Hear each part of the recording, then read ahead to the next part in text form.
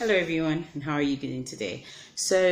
I'm here to talk about financial fraud and ways you can get your money back, more effective ways you can get your money back.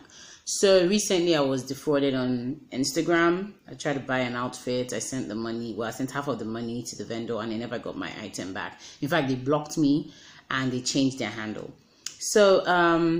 There is an organization in Nigeria, for those of you who do not know, a corporation. It's called NDIC, Nigerian Deposit Insurance Corporation.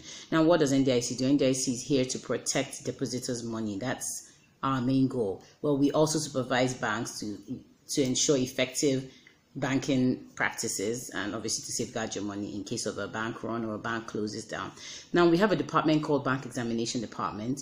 If you write to the NDIC through the MD, it would be directed to them and they can handle any issues you have. Also, the CBN has the Consumer Protection Department which can help you. So if you have any problems, try that.